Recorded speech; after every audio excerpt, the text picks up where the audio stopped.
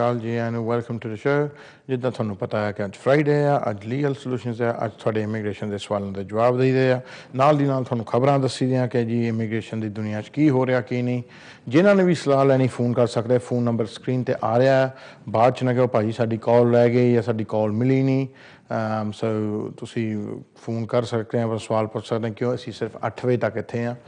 Right, थानू खबरां सुना दईए। ज़्यादा तो अज ऐतकी स्टूडेंटां दी बैड न्यूज़ है, काफ़ी बैड न्यूज़ है।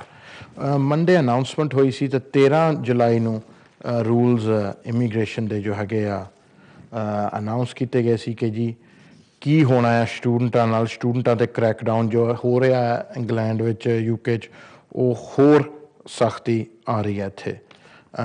हुण जी करन लगे आ जी कि पहली तो गल ये आ कि ਜਿਹੜੇ स्टूडेंट्स आए हुए इत्थे उन्हां दा वर्क परमिशन बंद कर लगे बिल्कुल। सो द रीज़न मैंने अनाउंसमेंट की है that is quite very explicit. ਉਹਦੇ ਵਿੱਚ ਕਿਹਾ कि देखो जी जिन्ने स्टूडेंट आ रहे वो वापस नहीं जा रहे, इसलिए ये जो नवे rule uh we going to make sure that system की अब्यूज़ नहीं हो रही है। तो ਜਿਹੜੇ लोग इत्थे रह रहे हैं पढ़ाई तो बाद वो ना इत्थे रह जान। जिन्ने भी स्टूडेंट आ गए पब्लिक फंडिड कॉलेजों से उन्होंने वर्क नहीं दिता जाऊगा। सो they even public फंडिड college once they गना take the work permission away. सो एक तो आ हो गई। एस ऑटम जो कि तुसी 2 महीने रख लो, college students will be unable to switch to a work visa और extended study visa while there in the UK. सो ਜਿਹੜੇ स्टूडेंट्स कॉलेज ਦੇ ਆ ਉਹ वर्क वीज़ा ਨੂੰ स्विच कर नहीं सकते। ਇਹਦੇ ਵਿੱਚ जो कि एकेडमिक प्रोग्रेशन ਦੇ रूल्स ਹੈਗੇ ਆ ਦੇ ਉਹਦੇ ਵਿੱਚ कि ਤੁਸੀਂ सिर्फ एक्सटेंशन ਤਾਂ ਲੈ ਸਕਦੇ ਆ ਜੇ ਤੁਸੀਂ सेम एकेडमिक लेवल ਤੇ कोर्स ਤੇ कर रहे हैं तो the course is linked to previous course. सो ਜਿਹੜੇ लोग कहते कि जी नहीं ਅਸੀਂ लैवल 5 पढ़ते सी तो लैवल 5 का हम डिफरेंट कोर्स करना टोटली अनरिलेटिड, वो इन्होंने ठाता वो रिफ्यूजल आया करेगी, वो करेगा they will be prevented from doing that. जिन्ने आ डिप्लोमे वगैरह तुसी पढ़न आउंदे आ लोग या नॉन डिग्री कोर्सिस, वो सिर्फ तुसी 2 साल ਲਈ ज़्यादा तो ज़्यादा इत्थे रह सकोगे। सो दे cutting that down as well. Maintenance जी जो रिक्वायरमेंट आ वो भी इंक्रीज कर देनी है। ऑलसो जो अगे कि जे तुसी पढ़ रहे हैं एक्सटेंशन लिए अप्लाई करना थोड़ा सिर्फ 2 महीने की दिखानी पैंदी है मेनटेनेंस, वो भी चेंज हो रही है। वो भी उन्होंने 9 महीने का कर देना है, वो 2 महीने का 28 देना काम सारा। That's quite important. राइट, जो वीज़ा इशू होया करूगा हम 3 महीने पहला नहीं इशू होया करना ट्रैवलिंग तो पहला। It's gonna be issued not more than 28 days before a student is meant to travel or start their course. सो अगे तो 3 महीने पहला ही इशू कर देंगे कोर्स शुरू होने तो पहला, हुण नहीं, हुण इन्होंने सिर्फ 28 दिन पहला ज़्यादा तो ज़्यादा इशू कराया करना वीज़ा। तो स्टार्ट डेट जो है 3rd दिस। सो ये जो रूल है तो ऑलरेडी इन प्लेस हो गया। This was effective on 14th of July, so that's already done, that one जो है। मेंटेनेंस रिक्वायरमेंट चेंज हो रही है September 2015। सो 9 महीने मेंटेनेंस रिक्वायरमेंट हो रही है ये change. And let's have a look. अच्छा, yeah, we introduce a time length. Yeah, we've got that maximum 2. Working rights जो है मैं तुहानूं दस्सिया, new students applying to study eight publicly फंडिड further education colleges वो ठा दिते जाने आ। ਜਿਹੜੇ पोस्ट ग्रैजुएट ਦੇ डिपेंडेंट्स हैगे आ ਉਹਨਾਂ ਦੇ डिपेंडेंटां ਦੇ वर्क राइट भी सोच रहे कि ਅਸੀਂ ਠਾਉਣੇ ਆ, जो कि इन्होंने अनाउंसमेंट की आ। ਜਿਹੜੇ कॉलेज वाले वर्क परमिट ते स्विच करते आ, that's gonna be stopped. सो ਜਿਹੜੇ लोग ਤੁਹਾਨੂੰ ਦੱਸਿਆ ਸੀਗਾ ਨਾ, ਤੁਸੀਂ ਮੰਨੇ ਤਾਂ ਨਹੀਂ, ਹਟੇ ਨਹੀਂ ਤੁਸੀਂ। ਜਿਹੜੇ ਲੋਕ ਕਹਿੰਦੇ मैं MBA ऑनलाइन करना आ, कॉलेज पढ़ते हैं तो 6 महीने मिल जाना ਉਹਦੇ ਨਾਲ ਮੈਨੂੰ ਕਿਸੇ ਨੇ ਕਿਹਾ मैं वर्क परमिट स्विच कर ਦਿੱਤਾ मैं 4 ਹਫ਼ਤੇ ਕੀ ਤੁਹਾਨੂੰ ਪਹਿਲਾਂ ਦੱਸਿਆ ਸੀਗਾ ਉਹਨਾਂ ਨੂੰ ਪਤਾ ਆ ਸਕੀਮਾਂ ਜੋ ਕਰ ਰਹੇ ਆ ਉਹ ਤੁਹਾਡੇ ਨਾਲੋਂ ਬਹੁਤ ਤੇਜ਼ ਆ ਕਰਤਾ ਨਾ ਬੰਦ ਲੈ ਕੇ ਫਿਰੀ ਆ ਹੁਣ MBA ਹੁਣ ਉਹ ਪੈਸੇ ਵੀ ਗਏ ਤੁਹਾਡੇ ਜਿਹੜੇ MBA ਦੇ ਤੁਸੀਂ ਔਨਲਾਈਨ ਦੇ ਦਿੱਤੇ ਫਸ ਗਏ ਨਾ ਸ਼ਿਕੰਜੇ 'ਚ ਪੈਸੇ ਉਹਨੇ ਤੁਹਾਡੇ ਬਣੇ ਨਹੀਂ ਹੋਣੇ ਜਿੰਨੇ ਲੱਗ ਗਏ ਆਪਣੇ ਆਪ ਨੂੰ ਜ਼ਿਆਦਾ ਕਲੈਵਰ ਜਦੋਂ ਸਮਝਦੇ ਆ ਗੌਰਮੈਂਟ ਫਿਰ ਇੱਦਾਂ ਹੀ ਕਰਦੀ ਆ ਉਹਨਾਂ ਨੇ ਕੰਮ ਤੁਹਾਡਾ ਕਰ ਦਿੱਤਾ ਹਾਂ ਜੇ ਤੁਸੀਂ ਸੋਚ ਰਹੇ ਆ MBA ਕਰਨ ਦਾ ਜੋ ਲੋਕ ਤੁਹਾਨੂੰ ਕਹਿ ਰਹੇ ਕਿ ਜੀ MBA ਕਰ ਲਓ ਔਨਲਾਈਨ ਤਾਂ ਤੁਸੀਂ ਵਰਕ ਪਰਮਿਟ ਦਵਾ ਦਾਂਗੇ ਜੇ ਤੁਸੀਂ ਨਾ ਹੀ ਕਰੋ ਤੁਹਾਡੇ ਪੈਸੇ ਐਵੇਂ ਜ਼ਾਇਆ ਜਾਣੇ ਜੇ ਦਿੱਤੇ ਉਹ ਲੈ ਲਓ ਮੁੜ ਕੇ MBA ਨਹੀਂ ਤਾਂ ਲੈ ਕੇ ਫਿੜੀ ਜਾਓ ਪਿੰਡ ਦਿਖਾਲ ਦਿਓ ਜੀ MBA ਕਰਕੇ ਆਏ ਆ ਔਨਲਾਈਨ ਉਹ ਵੀ that is ਉਹਨਾਂ ਨੇ ਕਰ ਦੇਣਾ for college ਜੇ ਤੁਸੀਂ ਕਾਲਜ ਤੇ ਪੜ੍ਹ ਰਹੇ you won't be able to switch to a work permit end of story in country so ਨਵੇਂ ਕੋਰਸ ਜੇ ਤੁਸੀਂ ਚੇਂਜ ਕਰਨਾ ਤੁਸੀਂ ਟਾਈਮ ਚੇਂਜ ਕਰ ਸਕਦੇ ਜੇ ਤੁਹਾਡਾ ਨਵਾਂ course is linked to your previous progression of study so ਜੇ ਤੁਸੀਂ totally unrelated ਕਰਨਾ ਚਾਹੁੰਦੇ then you won't be given an extension in that basis let's have a look what else we've got there's so many changes coming in and there's all a crackdown on students let's have a look okay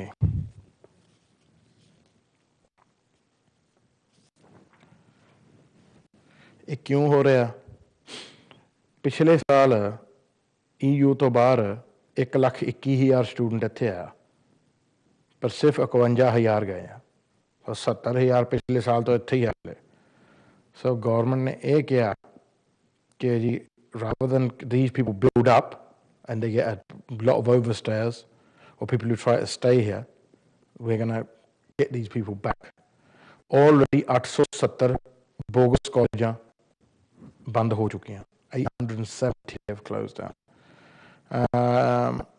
ਇਹ Tory party ਕਹਿੰਦੇ ਸੀ ਅੱਗੇ ਸਾਡੇ ਹੱਥ ਬੰਨੇ ਸੀ ਕਿ ਉਹ ਅੱਗੇ Liberal Democrat ਹੋ ਸੀਗੇ they were in power and they were forced the rules to be watered down but they've now got a free hand and they want to stop the student visa use as an easy way to enter the UK before getting a job and that's what they're saying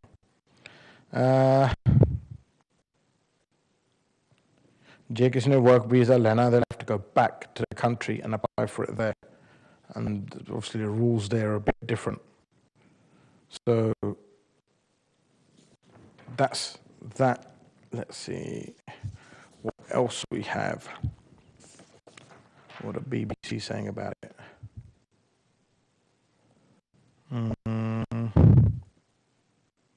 BBC Korea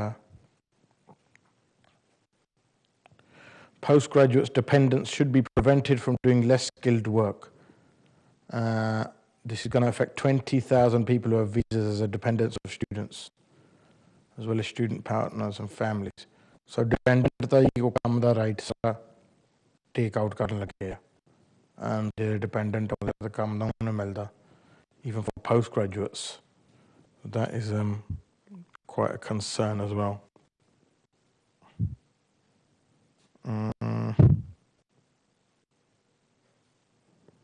ਹੋਰ ਕੀ ਕਰ ਰਿਹਾ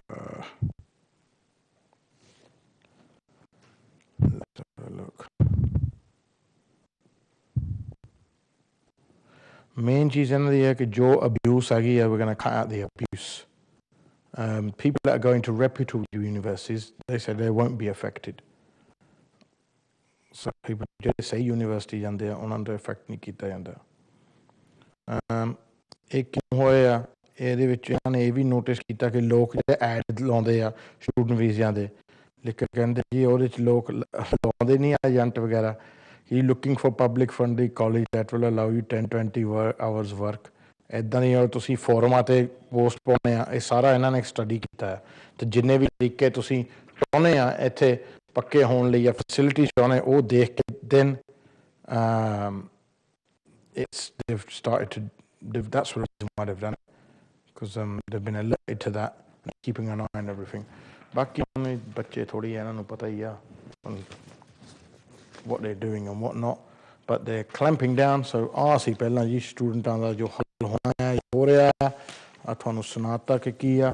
ਬਾਕੀ ਹੋਰ ਵੀ ਖਬਰਾਂ ਹੈਗੀਆਂ ਪਰ ਮੇਰਾ ਖਿਆਲ ਕਾਲਾਂ ਸ਼ੁਰੂ ਹੋ ਗਈਆਂ। So let's go to the callers, C on the line. Hello, ਸਤਿ ਸ਼੍ਰੀ ਅਕਾਲ ਭਾਜੀ। ਸਤਿ ਸ਼੍ਰੀ ਅਕਾਲ ਜੀ। ਕਿੱਦਾਂ ਭਾਜੀ, ਠੀਕ ਠਾਕ? ਹਾਂਜੀ ਠੀਕ ਠਾਕ ਜੀ। ਭਾਜੀ ਮੈਂ ਤੁਹਾਡੇ ਕੋਲ ਬਰਮਿੰਘਮ ਵੀ ਆਇਆ ਸੀਗਾ, ਮੈਂ ਇਸ ਟਾਈਮ ਸਕਾਟਲੈਂਡ ਤੋਂ ਬੋਲਦਾ।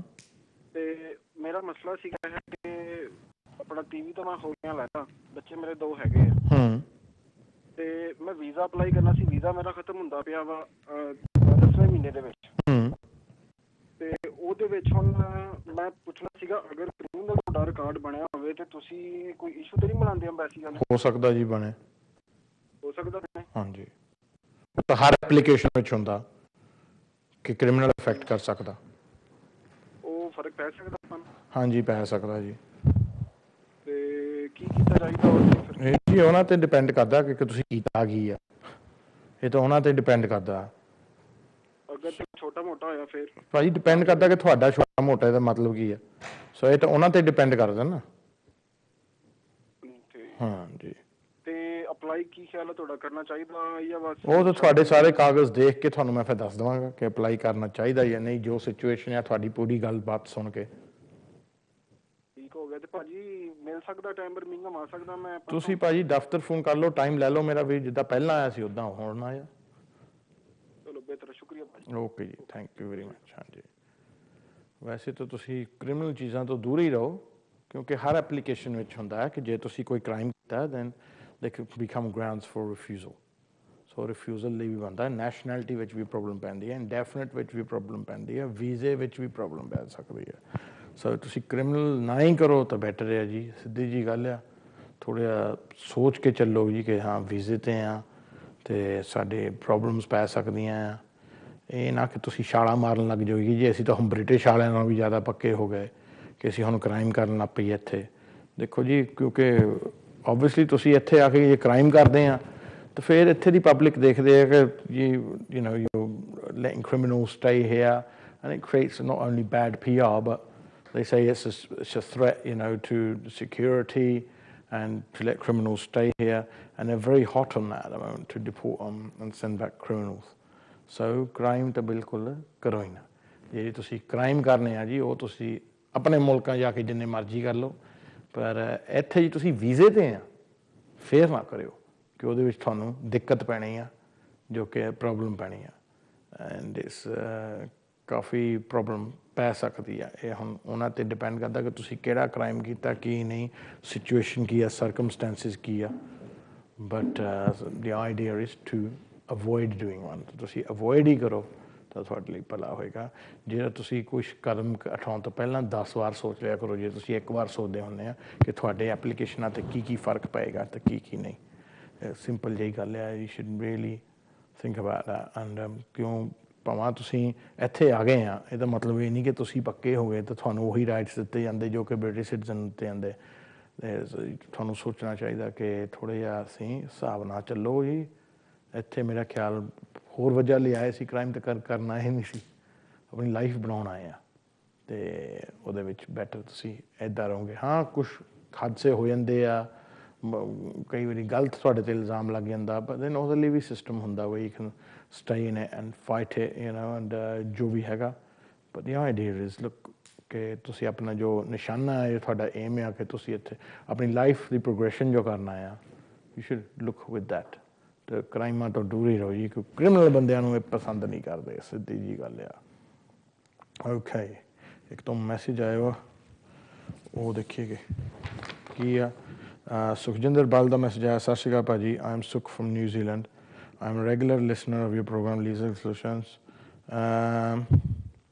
ਸਲੂਟ ਯੂ ਭਾਜੀ, ਤੁਸੀਂ ਬਹੁਤ ਅੱਛੇ ਕੰਮ ਕਰ ਰਹੇ ਆ ਸਾਡੇ ਇੰਗਲੈਂਡ 'ਚ ਲੋਕਾਂ ਲਈ।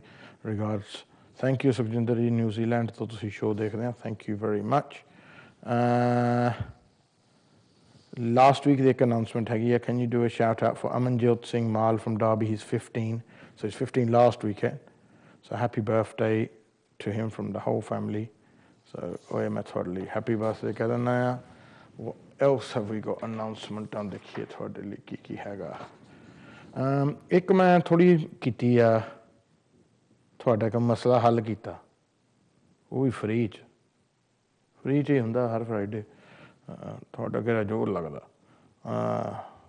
ਜ਼ਰੂਰ ਲੈਟਸ ਹੈਵ ਅ ਲੁੱਕ ਕਿ ਤੁਸੀਂ ਪੁੱਛਦੇ ਆ ਨਾ ਕਿ B1 ਕਰਨਾ ਹੈ ਜਾਂ A1 ਕਰਨਾ ਆ ਅਤੇ ਕੀ ਹਿਸਾਬ ਆ ਜੇ ਸਪਾਊਸ ਵਾਲੇ ਜਿਹਦੇ ਵਿੱਚ ਹੈਗੇ ਆ ਜਿਹੜੇ ਜਦੋਂ ਤੁਸੀਂ ਆਉਣਾ ਇੱਥੇ ਆਉਣਾ ਜਾਂ ਜਦੋਂ ਵਿਆਹ ਬੇਸ 'ਤੇ ਤਾਂ ਤੁਹਾਨੂੰ A1 ਚਾਹੀਦਾ ਆ ਲੈਵਲ ਜੋ ਹੈਗਾ ਆ ਜੋ ਕਿ A1 ਤਾਂ ਚਲੋ ਹੁਣ ਉਹਨਾਂ ਨੇ ਇੰਡੀਆ ਤੋਂ ਠਾਤਾ ਜੋ ਹੈਗਾ ਉਹ IELTS ਹੀ ਚੱਲਦਾ ਆ ਪਰ ਜੇ ਤੁਸੀਂ ਇੱਥੇ ਫਰਜ਼ ਕਰੋ ਤੁਸੀਂ ਸਟੂਡੈਂਟ ਆ ਤੁਸੀਂ ਆਪਣਾ ਵੀਜ਼ਾ ਵਧਾਉਣਾ ਆ ਤਾਂ A1 ਚੱਲਦਾ ਹੁੰਦਾ ਆ ਉਹ ਰੂਲਾਂ ਵਿੱਚ ਮੈਂ ਕਾਫੀ ਸਰਚ ਕੀਤਾ ਨਾ ਫਾਊਂਡ ਇਟ ਜਿੱਥੇ ਲਿਖਿਆ ਹੈ to extend your visa as a partner, which is what it is, you must have passed an English language test in speaking and listening at a minimum level of A1. Hanji, but ਜਦੋਂ ਤੁਸੀਂ ਪੱਕੇ ਲਈ apply ਕਰਨਾ 5 ਸਾਲ ਬਾਅਦ ਉਹ ਤੁਹਾਨੂੰ B1 ਚਾਹੀਦਾ ਆ ਸੋ ਦੈਟਸ ਦ ਕੀ ਜਿਹੜੇ ਲੋਕ ਕਹਿੰਦੇ ਭਾਜੀ ਵੀਜ਼ਾ ਵਧਾਉਣ ਲਈ ਤੁਹਾਨੂੰ ਸਿਰਫ A1 ਚਾਹੀਦਾ ਪੱਕੇ ਤੌਰ ਲਈ ਤੁਹਾਨੂੰ ਉਸ ਵੇਲੇ B1 ਚਾਹੀਦਾ ਅਤੇ life in the UK test ਜੋ ਹੈਗਾ ਉਹ ਵੀ ਚਾਹੀਦਾ ਸੋ ਆਹ ਤੁਹਾਡਾ ਇੱਕ ਜੋ ਬੜਾ ਕੁਐਸਚਨ ਸੀ ਜੋ ਤੁਸੀਂ ਕਾਫੀ ਦੇਰ ਤੋਂ ਪੁੱਛ ਰਹੇ ਸੀਗੇ ਤੁਹਾਡਾ ਆਨਸਰ ਕਰਤਾ ਤਾਂ ਮਸਲਾ ਹੱਲ ਹੋ ਗਿਆ hopefully on that. Hope that's cleared everything up. So if you're applying for your first visa or an extension as a spouse, it's level A1. If you're applying for indefinite after being here as a spouse, then it's B1 and the life in the UK. So I hope that's cleared up for a lot of people and a lot of people's partners there at home. ਹਾਂਜੀ ਚਲੋ ਅਸੀਂ ਕਾਲ ਵੱਲ ਜਾਂਦੇ ਤੇ ਦੇਖਦੇ ਕੌਣ ਹੈ line ਤੇ ਹੈਲੋ ਸਤਿ ਸ਼੍ਰੀ ਅਕਾਲ ਜੀ ਸਤਿ ਸ਼੍ਰੀ ਅਕਾਲ ਜੀ ਮੈਂ ਤੁਹਾਡੀ ਫੋਨ ਬਹੁਤ ਕੋਸ਼ਿਸ਼ ਕਰ ਰਿਹਾ ਮੈਂ ਰਹਿਣਾ ਇੱਥੇ ਏਸੈਕਸ ਬੈਸਲਡਨ ਦੇ ਵਿੱਚ ਹਾਂਜੀ ਸਾਊਥਨ ਦੇ ਲਾਗੇ ਹਾਂਜੀ ਤੇ ਮੈਨੂੰ ਇੱਥੇ ਹੋ ਗਏ ਨੇ 50 ਸਾਲ ਠੀਕ ਹੈ ਜੀ ਮੇਰੇ ਫਾਦਰ ਹੋਣੀ ਇੱਥੇ ਵੀ ਆਰਮੀ 'ਚ 45 ਸਾਲ ਕੱਢ ਗਏ ਸੀ ਕੈਪਟਨ ਰਿਟਾਇਰ ਹੋਏ ਸੀ ਠੀਕ ਹੈ ਜੀ ਤੇ ਮੈਂ ਜ਼ਮੀਨ ਦਾ ਇੱਕ ਸਰਦਾਰ ਜੀ ਬੈਠੇ ਸੀ ਇਹ ਮੇਰਾ ਖਿਆਲ ਮੰਡੇ ਨੂੰ ਬੈਠੇ ਸੀ ਮੈਨੂੰ ਚੇਤਾ ਨਹੀਂ ਹੁਣ ਰਾਈਟ ਤੇ ਉਹ ਜ਼ਮੀਨ ਜਾਇਦਾਦ ਦੀ ਗੱਲ ਕਰਦੇ ਸੀ ਵੀ ਤੁਹਾਨੂੰ ਜਾਣ ਦੀ ਲੋੜ ਨਹੀਂ ਉੱਥੇ ਹਾਂਜੀ ਤੇ ਕਾਗਜ਼ ਪੱਤਰ ਮੇਰੇ ਕੋਲ ਹੈਗੇ ਆ ਜ਼ਮੀਨ ਦੇ ਹਾਂਜੀ ਇੱਥੇ ਭੇਜੇ ਹੋਏ ਉੱਥੋਂ ਜਲੰਧਰੋਂ ਹਾਂਜੀ ਤੇ ਬਾਕੀ ਇਹ ਕਿ ਮੈਂ ਉਹਦਾ ਕੰਮ ਕਰਨਾ ਹੈ ਇੱਥੇ ਬੈਠੇ ਨੇ ਕੀ ਕੰਮ ਕਰਨਾ ਜੀ ਤੁਸੀਂ ਉਹਨਾਂ ਦਾ ਮੈਂ ਜ਼ਮੀਨ ਉਹ ਵੇਚਣੀ ਚਾਹੁੰਦਾ ਲੈ ਕੇ ਭਰਾ ਨੂੰ ਸੰਭਾਲੀ ਸੀ ਛੋਟਾ ਮੇਰਾ ਭਰਾ ਆ ਤੇ ਇਹਦੀ ਭੈਣ ਆ ਠੀਕ ਹੈ ਜੀ ਹੁਣ ਉਹ ਗਰਦਾਵਰੀ ਵੀ ਆਪਣੇ ਨਾਂ ਤੇ ਕਰਾਉਣ ਡਿਆ ਪਿਆ ਮੇਰੇ ਰਿਸ਼ਤੇਦਾਰਾਂ ਨੇ ਦੱਸਿਆ ਠੀਕ ਹੈ ਜੀ ਤੇ ਉਹ ਏਦਾਂ ਜਾਣੀ ਹੇਰਾ ਫੇਰੀਆਂ ਹੁਣ ਉਹਨੂੰ ਮੈਂ ਲਿਖਿਆ ਸੀ NRI ਨੂੰ ਵੀ ਹਾਂਜੀ ਉਹਨਾਂ ਨੇ ਤਾਂ ਕੋਈ ਪੇਪਰ ਵੀ ਮੈਂ ਉਹਨਾਂ ਨੂੰ ਭੇਜੇ ਆ ਉਹਨਾਂ ਨੇ ਕੋਈ ਜਵਾਬ ਨਹੀਂ ਦਿੱਤਾ ਨਾ ਐਕਨੋਲੇਜ ਕੀਤੇ ਰਾਈਟ ਤੁਸੀਂ ਕੱਲ ਨੂੰ ਦਫ਼ਤਰ ਫੋਨ ਕਰ ਲਿਓ ਤੁਹਾਨੂੰ ਮੈਂ ਵਕੀਲ ਦਾ ਨੰਬਰ ਦੇ ਦੂੰਗਾ ਜੋ ਕਿ ਤੁਹਾਡੀ ਮਦਦ ਕਰ ਲਏਗਾ ਜੀ ਇਹ ਮੇਰਾ ਦਫ਼ਤਰ ਦਾ ਮੈਨੂੰ ਨੰਬਰ ਦਿਓਗੇ ਪਲੀਜ਼ ਦਫ਼ਤਰ ਦਾ ਨੰਬਰ ਤੁਸੀਂ ਬ੍ਰੇਕ 'ਚ ਦੇਖ ਲਿਓ ਬ੍ਰੇਕ 'ਚ ਆਉਂਦਾ ਹੁੰਦਾ ਅੱਛਾ ਉਹ 905 ਨਹੀਂ ਜਾਨੀ ਹੋ ਰਿਹਾ ਕੋਈ ਨਹੀਂ ਜੀ ਹੋ ਰਿਹਾ ਉਹ ਸ਼ੋਅ ਦੇ ਐਂਡ ਤੇ ਵੀ ਆਉਂਦਾ ਹੁੰਦਾ ਮਾੜੇ 2 ਮਿੰਟ ਲਈ ਦਿਖਾਲਦੇ ਹੁੰਦੇ ਉਹ O208 ਨਾਲ ਸ਼ੁਰੂ ਹੁੰਦਾ ਹਾਂਜੀ ਇਸੇ ਪ੍ਰੋਗਰਾਮ ਤੇ ਹੋਣਾ ਜੀ ਹੋਰ ਨਾ ਦੇ ਤੇ ਨਹੀਂ ਆਉਣਾ ਇਸੇ ਤੇ ਆਉਣਾ ਓਕੇ ਜੀ ਸਤਿ ਸ਼੍ਰੀ ਅਕਾਲ ਜੀ ਸਤਿ ਸ਼੍ਰੀ ਅਕਾਲ ਜੀ ਹਾਂਜੀ ਕੁਛ ਲੋਕਾਂ ਨੂੰ ਪ੍ਰੋਬਲਮ ਪੈ ਜਾਂਦੀ ਇੰਡੀਆ 'ਚ but we have contacts for that who can help you so you can give them your number and you can sort it out with themselves what your ਪੰਗੇ ਆ what not they are ਚਲੋ ਜੀ ਹੁਣ ਅਸੀਂ ਜਾਂਦੇ ਹਾਂ ਉਹ collar ਆ ਗਏ ਚਲੋ ਅਗਲੇ ਕਾਲਰ ਹੈਲੋ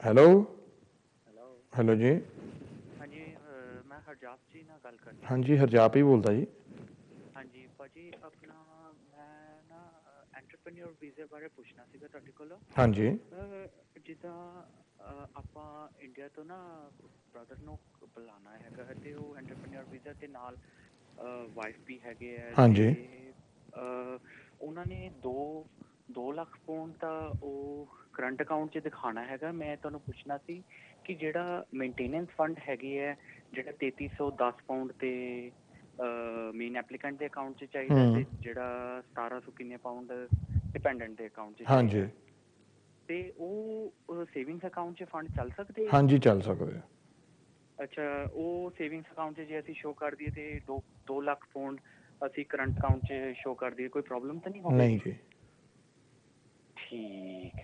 ਠੀਕ ਹੈ ਭਾਜੀ ਚਲੋ ਠੀਕ ਹੈ okay okay thank you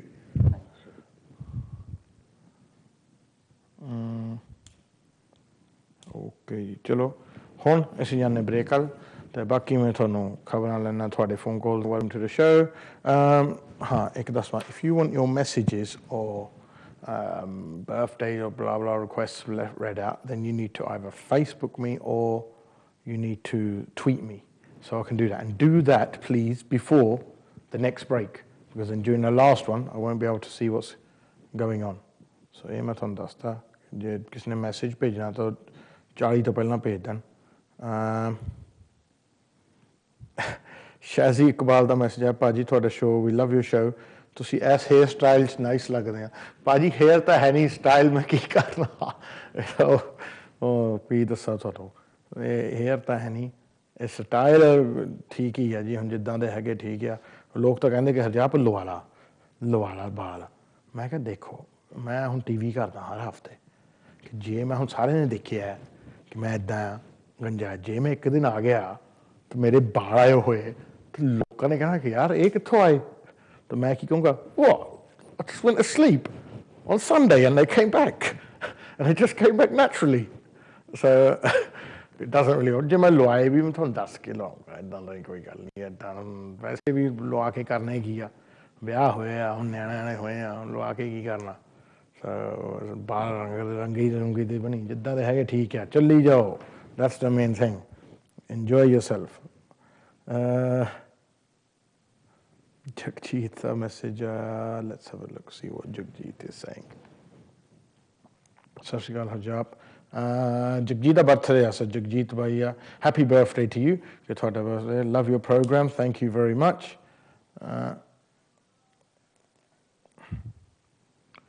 Sam da message Multani da bhaji ਘੈਂਟ ਲੱਗਦੇ ਆ ਅੱਜ ਥੋੜੇ ਦੱਸੇ ਭਾਰ ਭੂਰ ਘਟਿਆ ਮੇਰਾ ਥੋੜੇ ਮੈਂ ਵੀ ਹੁਣ ਸਟਾਈਲ ਜਿਹਾ ਮਾਰਨ ਲੱਗਾ ਕੱਪੜੇ ਆਉਣ ਲੱਗ ਪਏ ਨਾਰਮਲ ਸਾਈਜ਼ਾਂ ਦੇ ਅੱਗੇ ਤਾਂ ਜਿਹੜੇ ਲੋਕ ਪਾਉਂਦੇ ਨਹੀਂ ਸੀ ਉਹ ਪਾਉਣੇ ਪੈਂਦੇ ਸੀ ਟ੍ਰਿਪਲ ਐਕਸਐਲਾਂ ਦੇ ਜਾ ਕੇ but they were always on sale because no one used to buy them apart from me but at least now I can fit into normal clothes. That message great show as always Harjap, thank you very much, thank you ਕਿ ਤੁਸੀਂ show ਪਸੰਦ ਕਰਦੇ ਆ एक दो होर थानू मैं दस दिना खबरां की है मैं पिछले हफ्ते भी दस्सिया सीगा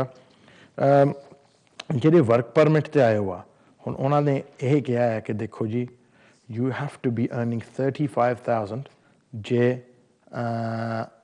तुसी पक्के होना है and this is going to kick in next year so next year kick in होना है कि ਜਿਹੜੇ 35,000 नहीं काम कर रहे हैं जो वर्क परमिटां ते आए हुआ ਉਹਨਾਂ ਨੂੰ ਇੰਡੈਫੀਨਿਟ ਨਹੀਂ ਦਿੱਤੀ ਜਾਣੀ ਤੇ 6 ਸਾਲਾਂ ਤੋਂ ਜ਼ਿਆਦਾ ਵਰਕ ਪਰਮਿਟ ਤੇ ਕੋਈ ਰਹਿ ਨਹੀਂ ਸਕਦਾ ਸੋ ਉਹਦੇ ਵਿੱਚ ਉਹਨਾਂ ਨੂੰ ਵਾਪਸ ਜਾਣਾ ਪਊਗਾ left to start 올 over again ਸੋ ਇਹ ਜੋ ਹੈਗਾ ਕਿਉਂ ਕੀਤਾ ਗਿਆ ਇਹ ਜੀ ਤਾਂ ਕੀਤਾ ਗਿਆ ਕਿਉਂਕਿ ਲੋਕ ਇਹ ਚਾਹੁੰਦੇ ਨਹੀਂ ਕਿ ਜੇ ਇੱਥੇ ਲੋਕ ਪੱਕੇ ਹੋਣ ਉਹ ਪੱਕੇ ਇੱਥੇ ਹੋਣ ਕਿਉਂਕਿ ਨੈਟ ਮਾਈਗ੍ਰੇਸ਼ਨ ਜਿਹੜੀ ਹੁੰਦੀ ਹੈ ਇਹਨਾਂ ਨੇ ਠਾਉਣੀ ਹੈ this is the Ki what they're after net migration means the number of immigrants that come in take away the number of people that leave and if that's in a plus then that means that this country is not meeting its targets because what it wants to do it doesn't want people to come here and settle here that's why the rules are hard for dependent ਤੁਸੀਂ ਜੋ net migration ਉਹਨੂੰ ਠਾਉਣ ਕਰਕੇ ਹੀ dependent ਵਾਲੀ rule hard ਬਣਾਇਆ ਤਾਂ ਉਹਨਾਂ ਕਰਕੇ ਹੀ spouse ਲਈ ਹਾਰਡ ਬਣਾਇਆ ਉਹਨਾਂ ਨੇ ਰੂਲ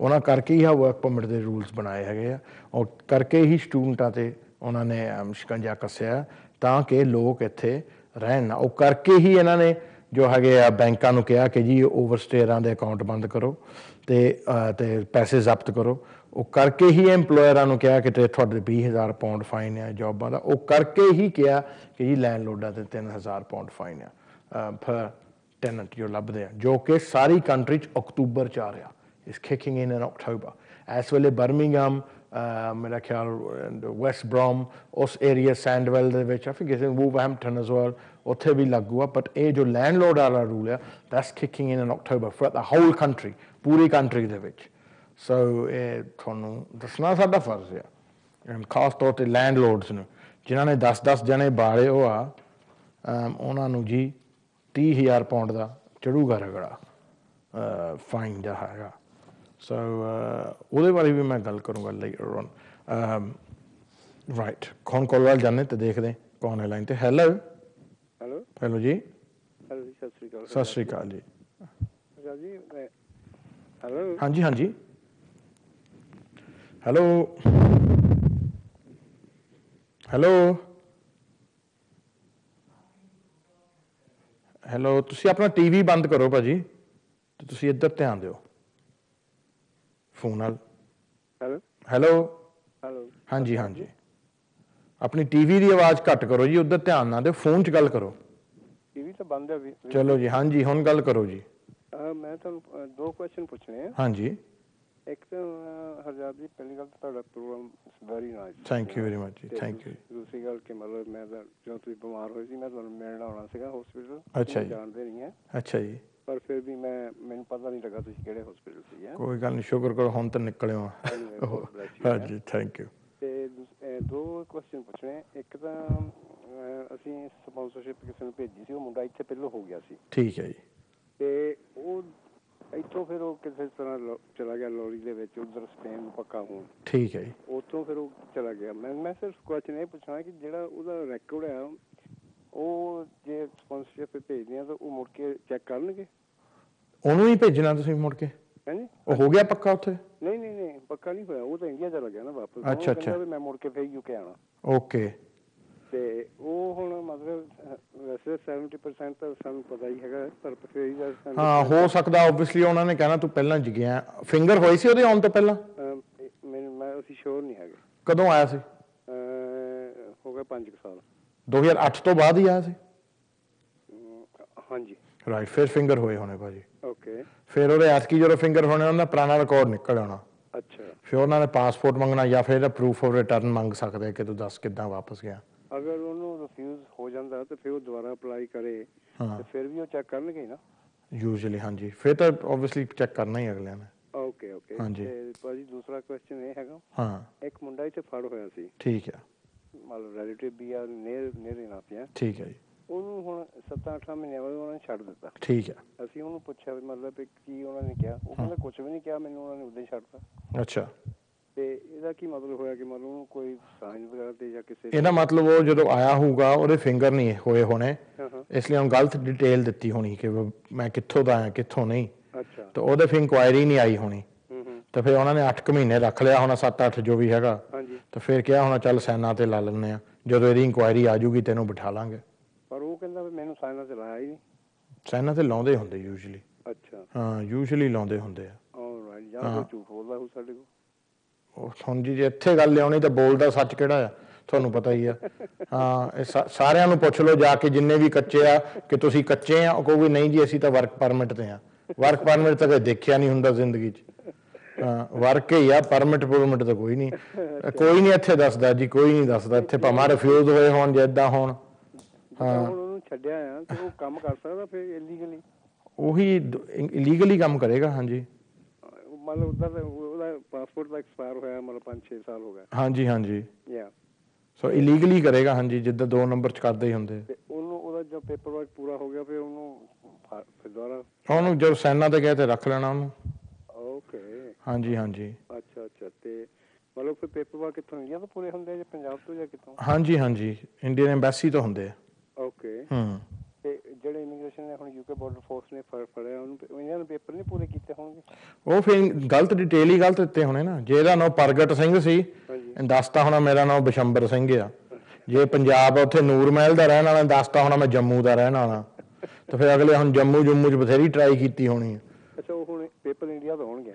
ਹਾਂਜੀ ਉਹ ਪੇਪਰ ਇੰਡੀਆ ਤੋਂ ਆਉਂਦੇ ਹੁੰਦੇ ਆ। ਤੇ ਜਿਸ ਦਿਨ ਗਿਆ ਤਾਂ ਫੜ ਲੈਣਗੇ? ਜਿਸ ਵੇਲੇ ਉਹਨਾਂ ਕੋਲ ਪੇਪਰ ਆ ਗਏ, ਉਹ ਦੱਸਦੇ ਹੁੰਦੇ ਨਹੀਂ, ਉਹ ਕਹਿੰਦੇ ਹੁੰਦੇ ਸਾਈਨ ਕਰਨ ਜਾਂਦੇ ਹੁੰਦੇ ਆ, ਕਹਿੰਦੇ ਹੁੰਦੇ ਆ ਜਾ ਹੁਣ ਇਹ ਤੇਰੇ ਆਖਰੀ ਸਾਈਨ ਆ। ਤੇ ਫਿਰ ਉਹ ਮਤਲਬ ਅੱਛਾ ਓਕੇ। ਹਾਂ ਜਦੋਂ ਉਹਨੂੰ ਫੜ ਲੈਣਗੇ ਤੇ ਫਿਰ ਮਤਲਬ ਫਿਰ ਚਾੜਦੇ ਹੁੰਦੇ। ਹਾਂਜੀ। ਪਰ ਜੇ ਉਹ ਨਾ ਜਾਵੇ ਸਾਈਨਾਂ ਤੇ ਫਿਰ ਜਦੋਂ ਕਿਤੇ ਫਿਰ ਰੱਖ ਕੇ ਆ ਗਿਆ ਫਿਰ ਰੱਖ ਲੂਗੇ, ਫਿਰ ਛੱਡਦੇ ਨਹੀਂ ਹੁੰਦੇ। ਉਹਨਾਂ ਨੇ ਕਹਿਣਾ ਅਗਲੀ ਵਾਰੀ ਤਾਂ ਤੈਨੂੰ ਸ਼ਰਾਫਤ ਨਾਲ ਛੱਡਤਾ ਸੀ, ਹੁਣ ਤੂੰ ਸਾਬਤ ਕਰਤਾ ਕਿ ਤੂੰ ਛੱਡਣ ਵਾਲਾ ਹੈ ਨਹੀਂ, ਤੈਨੂੰ ਫਿਰ ਅਗਲੀ ਵਾਰੀ ਰੱਖ ਲੈਂਦੇ ਹੁੰਦੇ। ਪਰ ਉਹ ਟਾਊਨ ਟਾਊਨ ਜੇ ਤਾਂ ਚੇਂਜ ਕਰ ਲੈਂਦਾ ਫਿਰ? ਉਹ ਤਾਂ ਭਾਜੀ ਹੁਣ ਉਹਦੇ ਉੱਤੇ ਆ। ਉਹਨੇ ਤਾਂ ਉਹ ਗੱਲ ਆ ਕਿ ਚੋਰ ਕਿੰਨਾ ਚਿਰ ਪੁਲਿਸ ਤੋਂ ਭੱਜ ਸਕਦਾ। ਹਾਂ ਫਿੰਗਰ ਤਾਂ ਇਹਦੇ ਹੋਏ ਆ। ਓਕੇ। ਉਹ ਤਾਂ ਕਰ ਲਏ ਹੋਣੇ ਉਹਨਾਂ ਨੇ। ਸਰ ਐਵੇਂ ਟਾਈਮ ਹੀ ਕੱਢਣ ਡਿਆ ਇੱਕ ਕਿਸਮ ਦੇ। ਓਕੇ ਹਰਜਾਬ ਜੀ। ਓਕੇ ਜੀ, ਬਹੁਤ ਬਹੁਤ ਸ਼ੁਕਰੀਆ। No problem. God bless you. Okay thank you very much. Thank you ਜੀ। ਡਿਟੈਂਸ਼ਨ ਦੀ ਜੀ ਗੱਲ ਤੁਹਾਨੂੰ ਦੱਸ ਰਿਹਾ, ਇਸ ਵੇਲੇ ਤਕਰੀਬਨ 450 ਪੰਜਾਬੀ ਜੋ ਹੈਗੇ ਆ ਡਿਟੈਂਸ਼ਨ ਸੈਂਟਰਾਂ 'ਚ ਹੈਗੇ ਆ, ਜਿਨ੍ਹਾਂ ਵਿੱਚੋਂ ਕਿਸ ਹੱਦ ਤੱਕ 40 ਅਬਾਊਟ 50 ਲੜਕੀਆਂ ਵੀ ਹੈਗੀਆਂ। जो कि पंजाबी है, बाकी नैशनैलिटियां दे भी है पर ये कोई मुकाबला नहीं कि जे नाइजीरियन 400 आ जी तो ऐसी बध के करना। जे एक भी डिटेंशनस होवे तो बड़ी गल है। डिटेंशनस ज़्यादा किहਨਾਂ ਨੂੰ रखिया, ज़्यादा जो स्टूडेंट ओवरस्टे होए आ, जिन्हां दे फिंगर होए आउण तो पहलां, जिन्हां दे कागज़ बने हो, जिन्हां दे केस खत्म होए आ, कई केस चलदियां वाले भी फड़े हो उन्हां ने। जो डिटेन करते होंगे फर्क नहीं इन्हों पैंदा कि केस चलता हो या नहीं, इन्हों की जो डिसीजन होंगी पिछों इन्हों मिलती कि इस बंदे फड़ लो फड़ लो। टॉयक वाले बहुत फड़े हो। एक थोड़ा टॉयक का खबर दस दी है, कुछ वकील बहुत दावे करते सी टीवी ते जी कि असीं तो हाई कोर्ट जावांगे, टॉयक का केस लड़ांगे तो थोड़े लिए टॉयक क्लियर करांगे, गौरमेंट ने ना इंसाफी की, वो इस हफ्ते केस हार गए। सो थोड़े पैसे पूसे तो रख ले उन्होंने, वो तो मोड़ने नहीं, वो तो हाई कोर्ट गए हैं ना, तो पैसे तो लगणगे ना। सो उन्होंने अपने रिश्तेदारों लिए बना ले जिहदे पैसे लगने सी, बट वो केस हार गए। वो तुहानूं दस्सिया नहीं हले कि केस हार गए, केस हारे जी बुधवार का। सो वो पता नहीं तुहानूं कद दसना इन्होंने, पर टॉयक वाला केस गौरमेंट जित गई आ। जज मन गए जी कि हाँ जी ये जो होया ठीक ही आ, कि टॉयक वालियां दा हो गया जी फैसला इन्हां दा जो हैगा। पढ़ी जाओ इंटरनेट ते हैगा, मैनूं भी इंटरनेट तो ही पता लगा। उन्होंने जी पी नहीं कदी कि जी असीं हार गए, लोगों ने झूठे आस च हले हले भी नहीं दसिया, लोगों ने झूठे आस च रखा कि कोई गल नहीं टॉयक वालियां दा जुडिशियल रिव्यू पाओ तो हो जाओ। जुडिशियल रिव्यू का फैसला हो गया एंड गौरमेंट जित गई। So you are not gonna win that if you done a टॉयक JR, the chances of you winning that are zero। पर फीस तो जरूर लैणगे, फीस विच नहीं है, ये ना मुड़ के मंगो जी, no no no be no पे बैक द फीस यू पे, वी हैव टू पे for the big house. Big house हैगा ना, वो पैसे देने आ ना लाइफ स्टाइल ਲਈ। सो ये आ जी है, मैं ਤੁਹਾਨੂੰ दस दिना क्योंकि मैं तो पढ़िया इंटरनेट पर भी आ। So it's not good news for टॉयक people. तो एम इन्होंने लारे च आ जाओ जे कोई कहता कि मैं थोड़ा जुडिशियल रिव्यू हाई कोर्ट कर दूंगा, हाई वो पहला ही फैसला हो चुका है। वो तो एवं वही गल हो गई कि मरे बंदे ते ऑपरेशन करना, बाद च बिल फड़ा देना। हाँ जी चलो हुण असीं कॉल देख रहे कौन है लाइन ते। Hello hello This is Navjot. I just wanted to have a quick chat. We applied for a visa for my wedding, India, mummy. Yep. We just got the result today that it got rejected. Are we able to reapply or? Yes, you can reapply anytime. We can reapply. The wedding's in 4 weeks. I'm not sure if they'll get the visa in time or not, but you can definitely reapply. Reapply. So would we just have to go through the whole visa application again, or can we? Basically, yeah, and address the points that they've put in the refusal. Okay. Can we not just do a straight appeal? Is that completely banned? Appeals are finished for the last 2.5 years. Okay, so we just have to go through the whole visa form again. Yep. Okay, so we can do that. Okay, great. Thank you. No problem. Thanks. Bye. Bye. So, thank you very much. Kamal V the message I till now that hello, love your show. You look well and good. I like your new haircut. Very streamlined. ਅੱਜ ਹੀ ਕਰਾ ਕੇ ਆਇਆ ਚਾਂਦਲਾ ਤੋਂ ਸਾਹਮਣੇ। ਮਨਜੀਤ ਮੈਨੂੰ ਲੱਭਦਾ ਹੀ ਨਹੀਂ, ਮੇਰਾ ਕਿੱਥੇ ਗਿਆ। ਸਾਡਾ ਨਵਾਂ ਸ਼ਹਿਰੀ ਆ ਮਨਜੀਤ, ਜੇ ਕਦੇ ਮਿਲਿਆ 4 ਵਾਰੀ ਗਿਆ ਸ਼ਟਰ ਲਾਇਆ ਹੁੰਦਾ।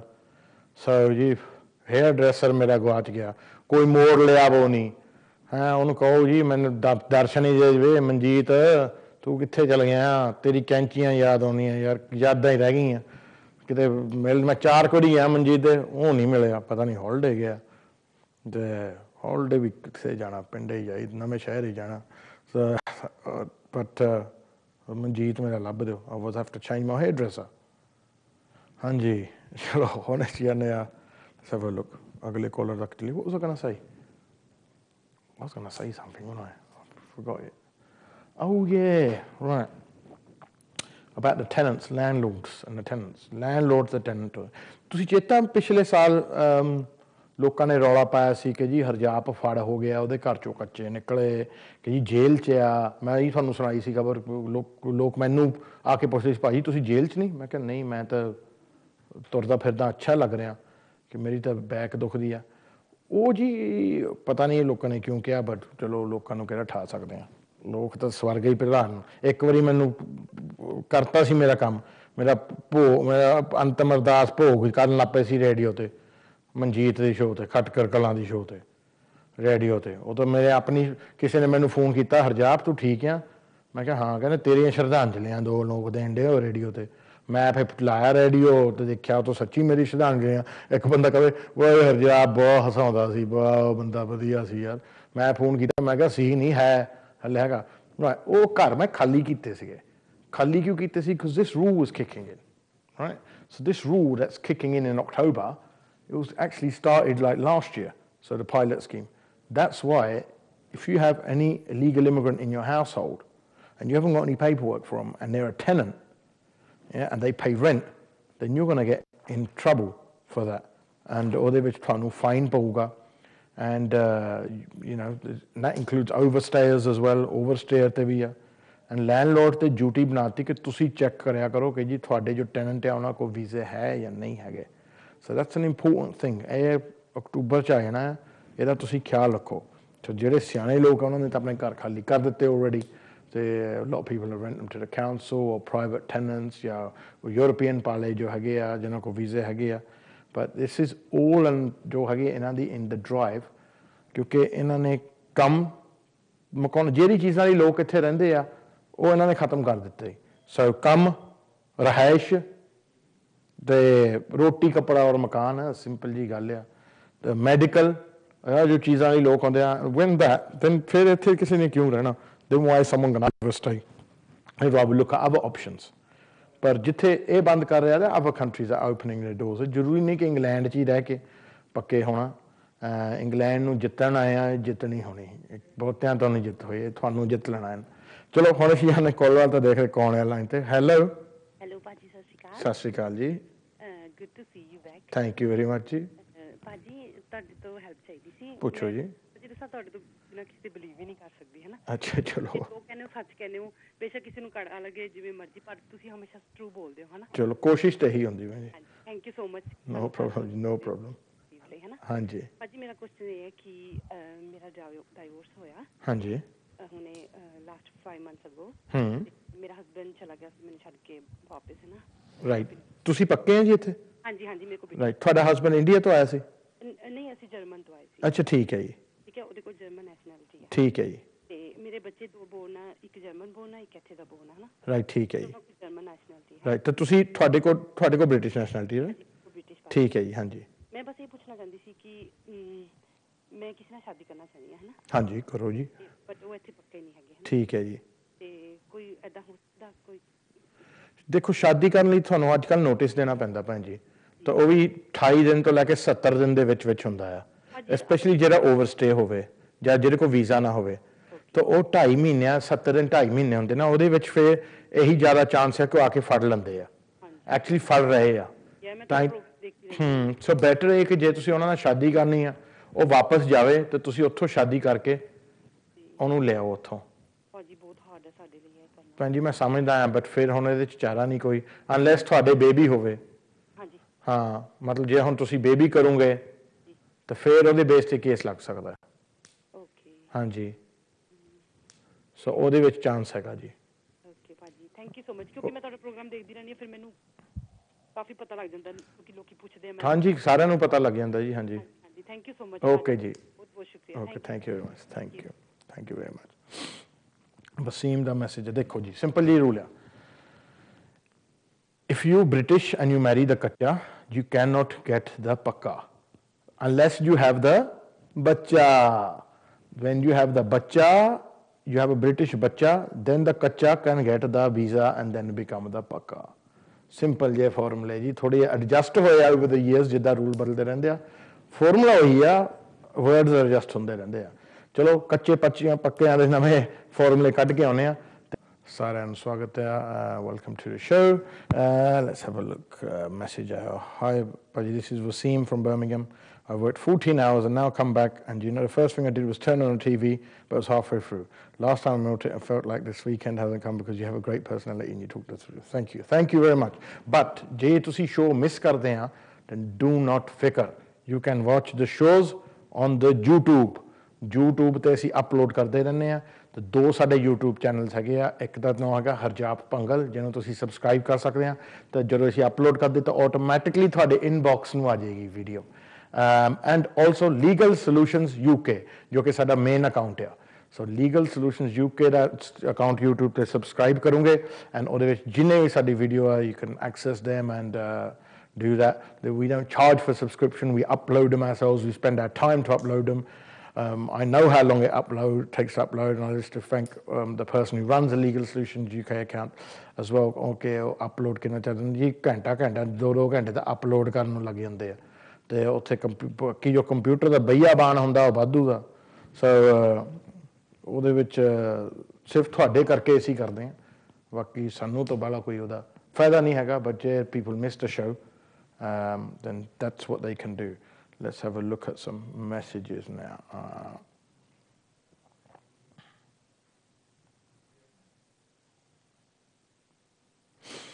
Johnny ਦਾ ਮੈਸੇਜ ਆ ਕਿ ਨਵੀਂ ਗੱਡੀ ਦੀਆਂ ਵਧਾਈਆਂ ਸ਼ੇਰਾ ਥੈਂਕ ਯੂ ਵੈਰੀ ਮਚ ਗੱਡੀ ਨਵੀਂ ਕਾਦੀ ਨਵੀਂ ਗੱਡੀ ਲਈ ਆ ਅਸੀਂ X5 ਮੈਨੂੰ 3 ਸਾਲ ਪਹਿਲਾਂ ਮੇਰੀ ਵਿਚਾਰੀ X5 ਵਿਕ ਗਈ ਸੀ ਮੈਂ ਤੋਂ ਨਵੀਂ ਲਈ ਨਹੀਂ ਹੋਈ ਉਹ ਵਿਚਾਰੇ ਪੈਸੇ ਇੱਦਾਂ ਉੱਦਾਂ ਲੱਗ ਗਏ ਸੋ ਉਹ ਹੁਣ ਮੁੜ ਕੇ ਫਾਈਨੈਂਸ ਕਰਾ ਕੇ ਮਿਲ ਲਈ ਹਾਂਜੀ there's a caller and ਕਹਿੰਦੇ ਭਾਜੀ ਗੱਡੀ ਨਾਲੋਂ ਬੈਟਰ ਤਾਂ ਤੁਹਾਡੀ ਹੇਅਰ ਕੱਟ ਵੈਲ ਵੀ ਪਸੰਦ ਆਈ thank you very much thank you ਮੇਰੀ ਹੇਅਰ ਕੱਟ ਪਸੰਦ ਆਈ ਤੁਹਾਨੂੰ ਚਲੋ ਜੀ ਕਾਲਰ ਹੈ ਲਾਈਨ ਤੇ ਦੇਖਦੇ ਕੌਣ ਹੈ ਹੈਲੋ ਹੈਲੋ ਸਤਿ ਸ਼੍ਰੀ ਅਕਾਲ ਜੀ ਹੈਲੋ ਮੈਂ ਤੁਹਾਨੂੰ ਕੁਐਸਚਨ ਪੁੱਛਣਾ ਸੀ ਪੁੱਛੋ ਜੀ ਇੱਕ ਸਾਡਾ ਰਿਸ਼ਤੇਦਾਰ ਮੁੰਡਾ ਇੰਗਲੈਂਡ ਚ ਆਇਆ ਸੀ ਉਹਨੂੰ 4 ਸਾਲ ਹੋ ਗਏ ਆ ਵੀਜ਼ੇ ਤੇ ਆਇਆ ਸੀ ਪਰ ਉਹ ਮੁੜਿਆ ਨਹੀਂ ਹੈਗਾ ਹਾਂਜੀ ਹਾਂਜੀ ਐਂਡ ਉਹ ਹੁਣ ਬਿਮਾਰ ਹੋ ਗਿਆ ਹੈ ਨਾ ਹਾਂਜੀ ਉਹਨੂੰ ਹਸਪੀਟਲ ਵਿੱਚ ਆ ਹਾਂਜੀ ਉਹਨੂੰ ਹੁਣ ਉਹਨਾਂ ਨੇ ਕਿਹਾ 3 ਮਹੀਨੇ ਤੈਨੂੰ ਰੱਖਣਾ ਹਸਪੀਟਲ ਵਿੱਚ ਘੱਟੋ ਠੀਕ ਹੈ ਜੀ ਹਾਂਜੀ ਉਹਨੂੰ ਟੀਵੀ ਹੋ ਗਈ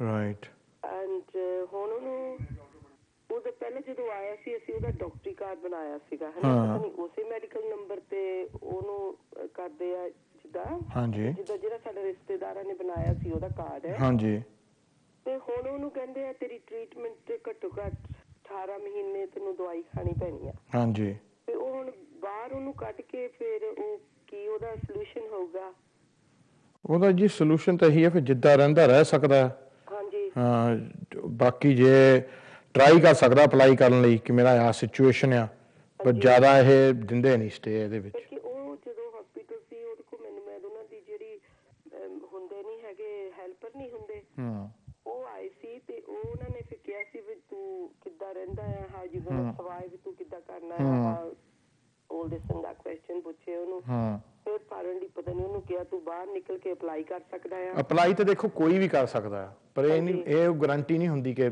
ਮਿਲੇਗਾ ਹਾਂਜੀ ਹਾਂ ਪਰ ਜੇ 18 ਮਹੀਨੇ ਫਿਰ ਉਹ ਜਿੰਨਾ ਚਿਰ ਉਹਨੂੰ 2 ਸਾਲ ਦਵਾਈ ਚੱਲਣੀ ਹਾਂ ਜਿੰਨਾ ਚਿਰ ਉਹਦੀ ਦਵਾਈ ਚੱਲਦੀ ਆ ਉਹ ਹੋ ਸਕਦਾ ਕਿ ਨਾ ਭੇਜਣ ਪਰ ਇਹ ਜ਼ਿਆਦਾ ਇਹ ਵੀ ਕਹਿੰਦੇ ਹੁੰਦੇ ਕਿ ਦਵਾਈ ਤੁਹਾਡੀ ਇੰਡੀਆ ਵੀ ਚੱਲ ਸਕਦੀ ਆ ਅੱਛਾ ਜੀ ਪਰ ਜਿੱਦਾਂ ਇੱਦਾਂ ਉਹਨਾਂ ਨੂੰ ਕਿਹਾ ਆ ਉਹਨੂੰ ਮੁੰਡੇ ਨੂੰ ਵੀ ਤੈਨੂੰ ਲੀਸਟ 2 ਸਾਲ ਜਾਂ 18 ਮਹੀਨੇ ਦਵਾਈ ਖਾਣੀ ਪੈਣੀ ਉਹ ਤਾਂ ਭੈਣ ਜੀ ਉਹ ਕਹਿ ਵੀ ਸਕਦੇ ਆ ਨਾ ਹੋਮ ਆਫਿਸ ਕਿ ਦਵਾਈ ਤਾਂ ਇੰਡੀਆ ਵੀ ਮਿਲ ਸਕਦੀ ਉਹ ਇਲਾਜ ਤਾਂ ਇੰਡੀਆ ਵੀ ਹੋ ਸਕਦਾ ਹਾਂ ਅਪਾਇੰਟਮੈਂਟ ਤਾਂ ਚਲੋ ਹਸਪੀਟਲ ਚ ਹੀ ਆ ਹੁਣ ਹਜੇ 1 ਮਹੀਨਾ ਹੋਰ ਲੱਗ ਜਾਣਾ ਹੈ ਹਾਂਜੀ ਚਲੋ ਇੱਦਾਂ ਫਿਰ ਬਾਹਰ ਨਿਕਲ ਕੇ ਕਹੋਗੇ ਜਿੱਦਾਂ ਹਨਾ ਹਾਂਜੀ ਅਪਲਾਈ ਵੀ ਕਰ ਸਕਦਾ ਹੈ ਅਪਲਾਈ ਕਰਨ ਨੂੰ ਕਰ ਸਕਦਾ ਚਾਂਸ ਘੱਟ ਹੀ ਆ ਅੱਛਾ ਜੀ ਚਲ ਇਹੀ ਪੁੱਛਣਾ ਸੀ ਪਰ ਉਹਦਾ ਜਿੱਦਾਂ 18 ਮਹੀਨੇ ਤਾਂ ਫਿਰ ਉਹਨੂੰ ਭੇਜ ਨਹੀਂ ਸਕਦੇ ਹਨਾ ਭੈਣ ਜੀ ਉਹ ਉਹਨਾਂ ਦੀ ਮਰਜ਼ੀ ਆ ਕਿ ਉਹ ਭੇਜਣ ਨਾ ਭੇਜਣ ਅੱਛਾ ਚਲੋ ਠੀਕ ਹੈ thank you very much okay ਜੀ ਬਾਏ ਥੈਂਕ ਯੂ ਸੋ ਇਹ ਕਾਫੀ ਸਖਤ ਹੈ ਮੈਂ ਤੁਹਾਨੂੰ ਉਦਾਹਰਨ ਦਿੰਦਾ ਪਿਛਲੇ ਸਾਲ ਕੀ ਹੋਇਆ ਸੀ ਇੱਕ ਔਰਤ ਮਰ ਰਹੀ ਸੀ ਕੈਂਸਰ ਤੋਂ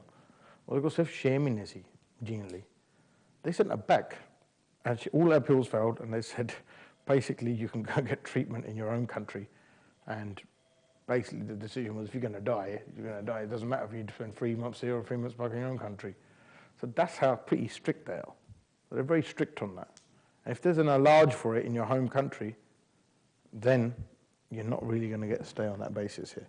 Romi da message aaya party da bhai you look like Paresh Rawal with your hairstyle.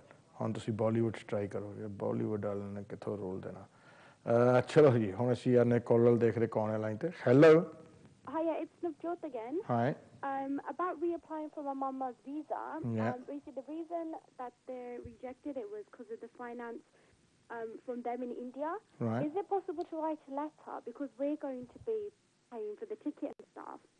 To write a letter just explaining that and putting that with the next visa application. You can try, but it's best to show that refusal letter to someone and to let them advise you as to how to apply next because... Okay, so would it be best to talk to maybe a lawyer on Monday and... Possibly, yeah, before you start drafting stuff. Okay, are lawyers able to do it, like writing kind of They can. It all depends on the refusal letter. Stamp it. It'll all depend on the refusal letter. Okay. Okay? Okay, great. Take Okay, it. thank you. Cheers. Right.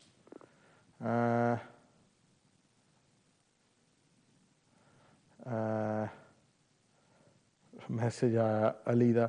Paji, Sat Sri Akal, today you're looking very nice. I'm kind of a bit disturbed about the bande telling me I look very nice. Your program, my wife is Portuguese. Even she doesn't know about your Punjabi. When I try to explain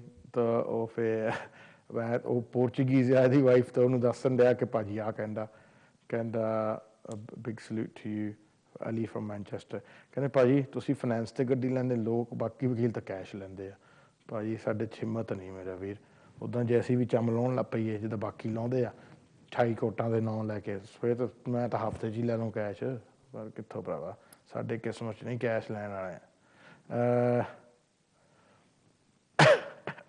Jatinder the message ਹੈਗਾ ਹਰਜਾਪ ਭੰਗਲ ਕਾਨ food X ਵਾਰ ਨਾ ਮੋ ਸਾਡਾ ਕੀ ਹਾਲ ਹੋਊਗਾ ਲਿਸਨ ਮਾਈ bed Times ਜੇ ਤੁਹਾਡੇ ਲਈ rule ਸਖਤ ਹੋਇਆ ਤਾਂ ਸਾਡੇ ਲਈ ਤਾਂ ਵੀ ਇਫੈਕਟ ਪੈਂਦਾ ਹੀ ਆ ਐਸਾ ਅਸੀਂ ਤਾਂ ਵੀ ਤਾਂ ਨਹੀਂ ਗੌਰਮੈਂਟ ਦੇ ਮਗਰ ਪਿਓ ਕਿ ਰੂਲ ਥੋੜ੍ਹੇ ਢਿੱਲੇ ਕਰੋ ਪਰ ਕੀ ਕਰੀਏ ਆਪਣੀ ਜਨਤਾ ਹਟਦੀ ਨਹੀਂ ਹਰਕਤਾਂ ਹੀ ਇੱਦਾਂ ਦੀਆਂ ਕਰਦੀਆਂ ਕਿ ਗੌਰਮੈਂਟ ਨੂੰ ਮਜਬੂਰ ਕਰ ਰਹੇ ਆ ਤੁਸੀਂ ਕਿਸੇ ਨੂੰ ਛੇੜੀ ਜਾਂਦੇ ਬਾਰ-ਬਾਰ ਨਾ ਛੇੜੀ ਜਾਂਦੇ ਬਾਰ-ਬਾਰ ਤੁਸੀਂ ਉਸ ਹਿਸਾਬ ਨਾਲ ਲਓ ਕੋਈ ਇੱਥੇ ਬੈਠਾ ਮੈਂ ਉਹਨੂੰ ਛੇੜੀ ਜਾਵਾਂ ਬਿਲਾ ਵਜ੍ਹਾ ਉਹਨੂੰ ਤੰਗ ਕਰੀ ਜਾਣਾ ਤਾਂ ਉਹ ਪੱਟ ਕੇ ਥੱਪੜ ਫਿਰ ਮਾਰਨਾ ਹੀ ਆ ਤਾਂ ਇੱਦਾਂ ਗੌਰਮੈਂਟ ਦਾ ਹਾਲ ਹੈ ਜੇ ਤੁਸੀਂ ਬਾਰ-ਬਾਰ ਉਹਨਾਂ ਨੂੰ ਛੇੜੀ ਜਾਓਗੇ ਤਾਂ ਫਿਰ ਗੌਰਮੈਂਟ ਨੇ ਫਿਰ ਕੱਸਣਾ ਹੀ ਹੈਗਾ ਅਤੇ ਸ਼ਿਕੰਜਾ ਜੋ ਹੈਗਾ ਇਹ ਸਾਡੀਆਂ ਮਿਹਰਬਾਨੀਆਂ ਕਿ ਜੇ ਅਸੀਂ ਰੂਲਾਂ ਦੇ ਹਿਸਾਬ ਨਾਲ ਚੱਲਦੇ ਨਹੀਂ ਜੇ ਹਿਸਾਬ ਨਾਲ ਚੱਲਣ ਤਾਂ ਫਿਰ ਰੂਲ ਸਖਤ ਹੀ ਨਾ ਹੋਣ ਚਲੋ ਹੁਣ ਅਸੀਂ ਇਹਨੇ ਕਾਲਰ ਦੇਖ ਰਹੇ ਕੌਣ ਲਾਈਨ 'ਤੇ ਹੈਲੋ ਸਤਿ ਸ਼੍ਰੀ ਅਕਾਲ ਜੀ ਸਤਿ ਸ਼੍ਰੀ ਅਕਾਲ ਜੀ ਮੈਂ ਆਲੀਅਰ ਹੁਣ ਕੀਤਾ ਸੀ ਤੁਹਾਨੂੰ ਹਾਂਜੀ ਤੇ ਤੁਸੀਂ ਕਿਹਾ ਸੀ ਕੱਲ ਨੂੰ ਦਫ਼ਤਰ 'ਚ ਕਰ ਦਿਓ ਨੰਬਰ ਆਊਗਾ ਐਡਵਰਟ ਤੇ ਹਾਂਜੀ ਤੋ ਮੈਂ ਨੰਬਰ ਦੇਖਿਆ ਨਹੀਂ ਮੈਂ ਦੇਖੀ ਜਾਂਦਾ ਹਾਂਜੀ ਹੁਣ ਇੱਥੇ ਆਉਣਾ ਸ਼ੋਅ 'ਚ ਇਹਨਾਂ ਨੇ ਹੁਣ ਸਕਰੀਨ ਤੇ ਆਊਗਾ ਉਹ ਦੇਖੋ ਹਾਂ ਫੀਡਬੈਕ ਵਾਲਾ ਨੰਬਰ ਲਿਖਿਆ ਹੋਊਗਾ ਉੱਤੇ ਤੁਸੀਂ ਨੋਟ ਕਰ ਲੈਣਾ ਓਕੇ ਜੀ ਹਾਂਜੀ ਚੰਗਾ ਓਕੇ ਜੀ ਸਤਿ ਸ਼੍ਰੀ ਅਕਾਲ ਜੀ ਹਾਂਜੀ ਨੰਬਰ ਦੱਸੋ ਹੈ ਤੇ ਤਾਂ ਹੀ ਜੇ ਦੱਸੋ ਨਾ ਹੀ ਰਾਈਟ ਓਕੇ ਬਾਕੀ ਤੁਹਾਡੀ ਦੇਖੋ ਜੀ ਕਿ ਫੀਡਬੈਕ ਨੰਬਰ ਜੋ ਹੈਗਾ ਆਏਗਾ 1 ਮਿੰਟ ਦੇ ਵਿੱਚ ਜੋ ਆਏਗਾ ਕਿਉਂਕਿ 5 minute we have left then we can show it let's see what else we have ਦੇਖੋ ਬਾਕੀ ਰਹੀ ਗੱਲ ਪੈਸੇ ਬਣਾਉਣ ਦੀ ਉਹ ਤਾਂ ਮੈਂ ਜਦੋਂ ਵੀ ਮਰਜ਼ੀ ਬਣਾ ਸਕਦਾ ਤੁਹਾਨੂੰ ਵੀ ਪਤਾ ਮੈਨੂੰ ਵੀ ਪਤਾ ਕਿ ਜੇ ਮੈਂ ਕਿਸੇ ਨੂੰ ਠੱਗਣਾ ਹੋਵੇ ਮੈਂ ਲੋਕਾਂ ਨੂੰ ਠੱਗਣਾ ਹੋਵੇ ਲੋਕਾਂ ਦਾ ਵਿਸ਼ਵਾਸ ਬਹੁਤ ਬਣਿਆ ਮੈਂ ਕੱਲ੍ਹ ਨੂੰ ਕਹਿ ਦੇਵਾਂ ਜੀ ਤੁਸੀਂ ਮੈਨੂੰ 5,000 ਪਾਉਂਡ ਦਿਓ I want need to work after Friday but ਇੱਦਾਂ ਦੀ ਜ਼ਰੂਰਤ ਹੈ ਨਹੀਂ ਮੈਂ ਜਿਮ ਜਾਂਦਾ ਹੁੰਦਾ ਤੁਸੀਂ ਮੈਨੂੰ ਮੁੰਡਾ ਦੀਪ ਮਿਲਦਾ ਹੁੰਦਾ ਤਾਂ ਅਸੀਂ ਉੱਥੇ ਕਾਫੀ ਸਤਸੰਗ ਵੀ ਲਾ ਲਓ ਕਰ ਲਈਦਾ ਨਾਲੇ ਸਵਿਮਿੰਗ ਕਰ ਲਈਦੀ ਐਕਸਰਸਾਈਜ਼ ਕਰ ਲਈਦੀ ਉਸ ਬਹਾਨੇ ਨਾਲ ਰੱਬ ਦੀਆਂ ਦੋ ਗੱਲਾਂ ਕਰ ਲਈਦੀਆਂ ਤਾਂ ਮੈਂ ਕਿਹਾ ਯਾਰ ਦੀਪ 40 ਸਾਲਾਂ ਦਾ ਹੋ ਗਿਆ ਮੈਂ ਅੰਦਾਜ਼ਾ 65 ਦਾ ਲਾਇਆ 70 ਦਾ ਚਲੋ 30 ਸਾਲ ਰਹਿ ਗਏ ਉਹ ਕਹਿੰਦਾ ਭਾਜੀ 30 ਕਿੱਥੋਂ ਰਹਿ ਗਏ ਮੈਂ ਕਿਹਾ ਕਿਉਂ 70 ਟੇਕ ਅਵਾਈ 40 ਇਜ਼ 30 ਹੀ ਗੋਜ਼ ਨਹੀਂ 15 ਸਾਲ ਰਹਿ ਗਏ ਮੈਂ ਕਿਹਾ ਕਿੱਦਾਂ ਉਸ 30 ਸਾਲਾਂ 'ਚੋਂ ਤੁਸੀਂ ਦਿਨ ਰਾਤ ਹੁੰਦਾ ਆ ਅੱਧ ਤਾਂ ਸੁੱਤੇ ਰਹਿਣਾ ਤੇ ਕਹਿੰਦੇ ਜੇ ਤੁਸੀਂ ਸੁੱਤੇ ਪਏ ਆ ਉਹ ਮਰੇ ਦੇ ਬਰਾਬਰ ਆ ਨਾ ਤੁਸੀਂ ਬੋਲਦੇ ਆ ਨਾ ਕਿਸੇ ਨਾਲ ਇੰਟਰੈਕਸ਼ਨ ਕਰਦੇ ਆ ਤੁਸੀਂ ਲੰਮੇ ਤੁਸੀਂ ਪਏ ਰਹਿੰਦੇ ਆ ਮੈਂ ਸੋਚਾਂ 'ਚ ਪੈ ਗਿਆ ਮੈਂ ਕਿਹਾ ਦੀਪ ਤੇਰੀ ਗੱਲ ਤਾਂ ਠੀਕ ਆ technically we only got half the time to live because we sleep for half the time so there I'm sitting there and then he goes ਜੋ ਤੁਸੀਂ ਸਿਆਣੀ ਉਮਰ 'ਚ ਹੋਣਾ ਤਾਂ 5 ਸਾਲ ਵੈਸੇ ਹੀ ਬੇਕਾਰ ਹੋ ਜਾਂਦੇ ਆ ਕਹਿੰਦਾ ਉਹ ਵੀ ਲਾ ਲਾ ਸੋ ਮੈਂ ਕਿਹਾ ਹੈ ਇਹ ਵੀ ਤੇਰੀ ਗੱਲ ਦੀਪ ਠੀਕ ਆ ਮੈਂ ਕਿਹਾ ਰਹਿ ਤਾਂ ਫਿਰ 10 ਸਾਲ ਗਏ ਉਹ ਕਹਿੰਦਾ ਹਾਂ ਉਹ ਕਹਿੰਦਾ ਲੈ ਕੇ ਵੀ ਕੁਛ ਨਹੀਂ ਜਾਣਾ ਮੈਂ ਕਿਹਾ ਉਦੋਂ ਤੇਰੀ ਗੱਲ ਠੀਕ ਹੈ ਉਹ ਤਾਂ ਮੈਨੂੰ ਵੀ ਪਤਾ ਕਿ ਲੈ ਕੇ ਕੁਛ ਨਹੀਂ ਆਉਣਾ ਇਸ ਲਈ ਉਹ ਕਹਿੰਦਾ ਕਿ ਭਾਜੀ ਸਿਹਤ ਦਾ ਖਿਆਲ ਰੱਖ ਅਤੇ ਜ਼ਿੰਦਗੀ 'ਚ ਆਪਣਾ ਜੋ ਤੁਸੀਂ ਇਹ ਗੱਲ ਜਾਣ ਜਾਂਦੇ ਆ ਨਾ ਇਸ ਵੇ wake up call so I was sitting there I was thinking you know what he's spot on so ਕਦੇ ਰੱਬ ਤੁਹਾਨੂੰ ਇੱਦਾਂ ਮੈਸੇਜ ਭੇਜ ਦਿੰਦਾ ਨੱਠ ਦੇ ਸਵਿਮਿੰਗ ਦੇ I was thinking right and ਅਖੀਰ ਦੇਖਿਆ ਜਾਵੇ ਜੇ ਮੈਂ ਮਿਲੀਅਨਸ ਪਾਉਂਡ ਵੀ ਕਮਾ ਲਵਾਂ ਚੱਲ ਮੈਂ ਸਾਰਾ ਕੁਛ ਕਮਾ ਲਵਾਂ ਮੈਂ ਕਰਨੇ ਕੀ ਆ ਮੈਂ ਰਹਿਣਾ ਤਾਂ ਆਪਣੇ ਮੰਮੀ ਡੈਡੀ ਨਾਲ ਆ ਉਹਨਾਂ ਦੇ ਘਰ 'ਚ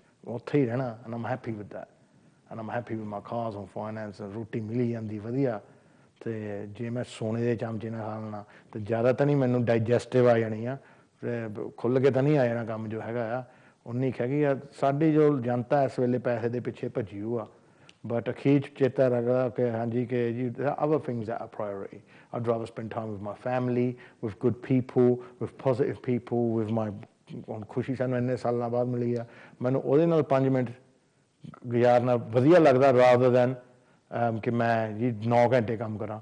ਮੈਂ ਹੁਣ ਥਰਸਡੇ ਵਾਲਾ ਦਿਨ ਆਫ ਰੱਖਦਾ ਹੁੰਦਾ ਆਪਣੇ ਆਪ ਲਈ, ਤਾਂ ਕਿ ਮੈਂ ਉਹਨਾਂ ਫੈਮਿਲੀ ਨਾਲ ਬਾਹਰ ਜਾ ਸਕਾਂ, ਘੁੰਮ ਸਕਾਂ, ਮੰਮੀ ਨਾਲ, ਵਾਈਫ ਨਾਲ, ਖੁਸ਼ੀ ਨਾਲ।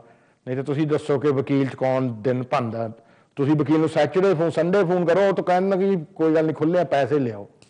But I've learned this. Well, I learned ages ago. I was lucky. I learned when I was young that what the score is. And feedback number, that's my little life lesson over. But if you can learn from me, it's brilliant. It's a bonus. That's all I can say. What legal solutions ਕੀ ਆ? What is legal solutions? ਬਹੁਤ ਲੋਕ ਮੈਨੂੰ ਕਹਿੰਦੇ ਭਾਜੀ ਅਸੀਂ ਤਾਂ ਸਿਰਫ comedy ਲਈ ਦੇਖੀਦਾ। ਮੈਂ ਕਿਹਾ ਚਲੋ ਗੁੱਡ। ਬਹੁਤ ਲੋਕ ਕਹਿੰਦੇ ਭਾਜੀ ਅਸੀਂ ਇਨਫੋਰਮੇਸ਼ਨ ਲਈ ਦੇਖੀਦਾ। ਗੁੱਡ। ਬਹੁਤ ਲੋਕ ਕਹਿੰਦੇ ਭਾਜੀ ਅਸੀਂ ਕੱਚੇ ਹਾਂ ਅਸੀਂ ਤਾਂ ਦੇਖੀਦਾ। Good. Actually, it's a mixture of these things. Legal solutions is an information show which has its own trait and has its own style. जो ऐसी style develop किया, ताकि 1 कि तुसी show देखो, 2 कि तुसी show देख के गल नूं चेते रखो, 3 कि तुसी show देख के गल नूं चेते रख के गलत काम ना करो कि तुहानूं चेता रखोगे कि हाँ जी आ कॉलर फलाने नाल ਇਹ ਹੋਇਆ ਸੀ। That's what legal solutions about. It's called infotainment. So ਨਾਲ ਦੀ ਨਾਲ entertainment ਵੀ ਹੁੰਦੀ ਹੈ, ਨਾਲ ਦੀ ਨਾਲ information ਵੀ ਹੁੰਦੀ ਹੈ। ਇਹ ਜੋ comedy ਹੁੰਦਾ ਇਹ ਇੱਕ coincidental, ਇਹ ਜੋ ਹੁੰਦਾ ਕਿ ਇਹ ਮੇਰਾ ਸਟਾਈਲ ਆ, ਇਸ ਮੇਰਾ ਇੱਕ ਸਟਾਈਲ ਬਣਿਆ ਤਾਂ ਕਿ ਤੁਹਾਨੂੰ ਗੱਲ ਚੇਤੇ ਰੱਖੇ ਰਵੇ, ਤਾਂ ਕਿ ਤੁਸੀਂ ਹੋਰ 5 ਬੰਦਿਆਂ ਨੂੰ ਜਾ ਕੇ ਦੱਸੋ ਕਿ ਜੀ ਸ਼ੋਅ ਦੇਖੋ, ਤਾਂ ਕਿ ਜੋ ਇਨਫੋਰਮੇਸ਼ਨ ਹੈ ਤੁਹਾਨੂੰ ਪਹੁੰਚ ਸਕੇ। ਚਲੋ ਆਖਰੀ ਕਾਲ ਆ, ਉਹਦੇ ਵੱਲ ਜਾਂਦੇ ਹਾਂ। ਹੈਲੋ ਹੈਲੋ ਜੀ। ਹਰਪਾਲ ਜੀ ਸਤਿ ਸ਼੍ਰੀ ਅਕਾਲ। ਸਤਿ ਸ਼੍ਰੀ ਅਕਾਲ ਜੀ। ਸਾਡੇ ਬੱਚਿਆਂ ਕੋਲ ਜਰਮਨ ਦੀਆਂ ਨੈਸ਼ਨਲਟੀਆਂ ਆ, ਅਸੀਂ ਉਹਨਾਂ ਨੂੰ ਇੱਥੇ ਦੀਆਂ ਦਵਾਉਣੀਆਂ ਚਾਹੁੰਦੇ ਆ। 5 ਸਾਲ ਚਾਹੀਦਾ ਜੀ ਉਹਨਾਂ ਨੂੰ ਰਹਿਣਾ ਇੱਥੇ। ਇੱਥੇ 10 ਸਾਲ ਹੋ ਗਏ ਉਹਨਾਂ ਨੂੰ ਰਹਿੰਦੇ ਆ। ਫੇਰ ਜੀ ਕਰ ਦੇਣਾ ਅਪਲਾਈ। ਅੱਛਾ ਹਾਂ। ਤੇ ਉਹਨਾਂ ਵਾਸਤੇ ਕੀ ਕੀ ਕਾਗਜ਼ ਚਾਹੀਦੇ ਨੇ? ਕੁਝ ਉਹਨਾਂ ਦੇ ਪਾਸਪੋਰਟ ਚਾਹੀਦੇ ਆ, ਜੇ ਸਕੂਲ ਗਏ ਉਹਨਾਂ ਦਾ ਪ੍ਰੂਫ ਚਾਹੀਦਾ ਪਿਛਲੇ 5 ਸਾਲਾਂ ਦਾ। ਅੱਛਾ ਜੀ। ਹਾਂਜੀ, ਤੇ ਫੇਰ ਨੈਸ਼ਨੈਲਿਟੀ ਲਈ ਅਪਲਾਈ ਕਰਨਾ ਪੈਂਦਾ। ਅੱਛਾ ਜੀ। ਹਾਂਜੀ, ਫਿਰ ਉਹਨਾਂ ਦੀ ਫੀਸ ਭਰਨੀ ਪੈਂਦੀ ਆ, ਫਿਰ ਨੈਸ਼ਨੈਲਿਟੀ ਮਿਲ ਜਾਂਦੀ। ਜਨਮ ਹੋਇਆ ਤੇ ਦੋ ਦਾ ਹੋਇਆ ਜਰਮਨ ਦੇ ਵਿੱਚ। ਅੱਛਾ ਜੀ, as long as 5 ਸਾਲ ਹੋ ਜਾਣ ਕੋਈ ਫਰਕ ਨਹੀਂ ਪੈਂਦਾ ਜੀ। ਅੱਛਾ ਜੀ, ਜਿੱਥੇ ਮਰਜ਼ੀ ਜਨਮ ਹੋਇਆ ਹੋਵੇ। Okay thank you. ਓਕੇ ਜੀ, ਸਤਿ ਸ਼੍ਰੀ ਅਕਾਲ ਜੀ। ਹਾਂਜੀ ਬੱਬੇ, that's a nice phone। ਕਿਹੜਾ ਮਾਡਲ ਹੈ? It's a M9 Plus, only available in Asia। India से आया मेरा फोन, फोन को सलाम करो। ਇੱਥੇ ਨਹੀਂ ਮਿਲਦਾ M9 Plus, ਇੰਡੀਆ ਤੋਂ ਆਇਆ। ਸੋ ਦੇਖ ਲਓ, ਫੋਨ ਲੋਕ ਬੰਦੇ ਲੈ ਕੇ ਆਉਂਦੇ ਆ, ਅਸੀਂ ਫੋਨ ਲਿਆਈਦਾ ਇੰਡੀਆ ਤੋਂ। ਦੇਖ ਲਓ, ਉਹ ਵੀ ਲੰਘ ਗਿਆ ਠੀਕ ਠਾਕ। ਦੇਖ ਲਓ